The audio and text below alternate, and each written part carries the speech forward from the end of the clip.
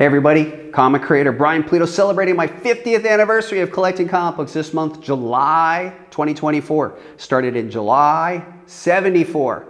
Today, I'm going to talk about Marvel Treasury editions, or just the whole idea of like gigantic books.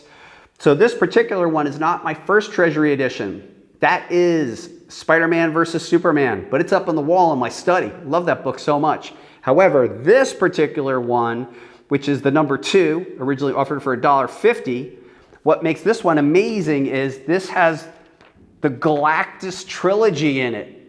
I think the thing that I adore these Treasury editions in this particular format, square bound, felt so luxurious, but it was like a CinemaScope movie, this giant screen concept of a comic book. Because remember, regular comics are probably half this size, a quarter of this size.